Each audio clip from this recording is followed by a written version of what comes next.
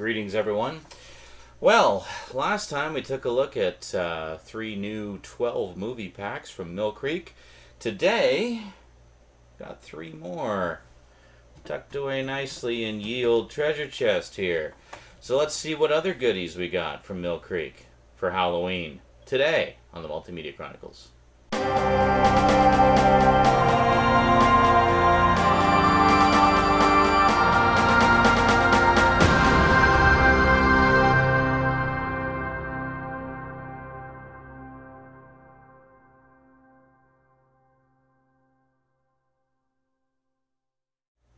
Welcome back. Alrighty, let's crack open ye olde treasure chest here, and it's a little bit stiff. Alrighty, so starting from the top, we have another 12. These are all 12 movie packs, much like the last batch here. We have Freakshow Cinema. There you go. Now this is interesting. Now most of the other movie packs that we've looked at are older movies, you know, from the 30s, 40s, 50s, 60s, 70s, some from the 80s. But generally older stuff that's lapsed into the public domain or public domain prints or what have you.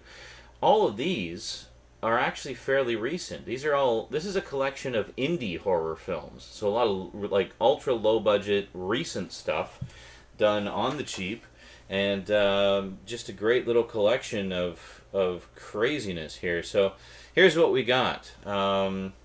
Yeah, so starting from the top, we've got Tales of the Dead. Grim ghost stories of curses, horror, and gore from 2010.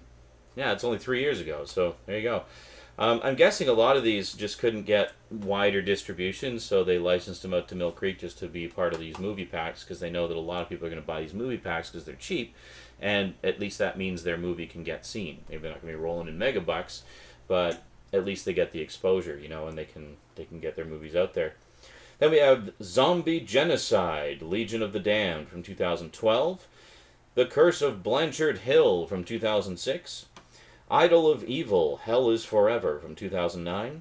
Below Ground, Demon Holocaust from 2012. Order of One, Kung Fu Killing Spree from 2011. That sounds like a lot of fun.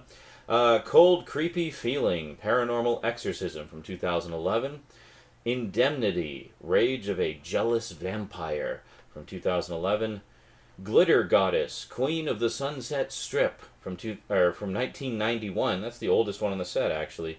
Dark Measures, Gang Warfare from 2012. By the Devil's Hands, the 666 Killer from 2011. And finally, I love this title, Tuck Bushman and the Legend of Piddledown Dale from 2009. So, yeah, not a bad selection of Z-grade, low-budget indie cheese from within the past few years for the most part. So that's pretty cool. I should mention also, if you want a little bit more information about these sets, check the description. I am including full listings of all the movies that are on all of these sets, as well as Amazon links. So if you want to buy them, just use the Amazon links, and you'll be sending a little bit my way as well. So that's always appreciated. Yeah. So next up we have Taboo Tales. Now these last two aren't strictly horror, but they're cheesy enough that I think they could fit into the Halloween fun. So Taboo Tales, for the most part, deals with older films and the perception of drugs and teenage debauchery and stuff like that from back in the day. They say over 12 hours of doped up drama. So just to give you some idea, you might recognize some of these titles. Some of these are fairly well known. Top of the charts here, we have Reefer Madness from 1936. Then we have Delinquent Daughters from 1944. The Cocaine Fiends from 1936. Chained for Life from 1951, which features genuine Siamese twins, by the way, in the lead role. The Terror of Tiny Town from 1938, which is basically a series, a bunch of vertically challenged individuals, well, they still called them midgets back then, liberating their town from an evil gunslinger by riding their Shetland ponies into battle. So little people on Shetland ponies, basically, is what you're talking about here. So Then we got The Wild and Wicked from 1956. Test Tube Babies from 1948. Apparently test tube babies were a big scandal in the 40s and because it was so new. Mad Youth from 1940. The Marijuana Menace from 1937. There's a lot of movies in the 30s about the evils of marijuana. My, how the times have changed. Sex Madness from 1938. Well, we all know how evil sex is, because, you know, yeah. I was going to say something about we would be dead as a species without it, but I couldn't think of something clever and funny, so we'll just leave it at that. Gambling with Souls from 1936. And finally, She Shoulda Said No from 1940. There you go. So, Taboo Tales. Taboos of yesteryear, dramatized for your cheese-tastic enjoyment. Then finally, this is all stuff I have on the old set that I got. I'll just show you here to refresh your memory. Yeah. So, basically, if you have this, the 50 movie pack, the Warriors collection, then chances are you don't need this. I got it because, well, I like the cover, okay? Plus, it's nice to have backups of movies, you know, and this gives me legitimate backups of 12 of the 50 movies that are on the Warriors pack. So, let's put that down there. All right, so here we have 12 sword and sandal epics of epic proportions. We've got Colossus and the Amazon Queen. Duel from 1960. Duel of Champions from 1961. The Conqueror of the Orient from 1962. The Last of the Vikings from 1961. Damon and Pythias from 1962. Fury of Hercules from 1962. Queen of the Amazons from 1947. Vengeance of Ursus from 1961. Atlas in the Land of the Cyclops from 1961. Fire Monsters Against the Son of Hercules from 1962. The White Warrior from 1959. And finally, Triumph of the Son of Hercules from 1961. You'll notice most of the films in this genre occur within like a 4-year time span between the late 50s and early 60s.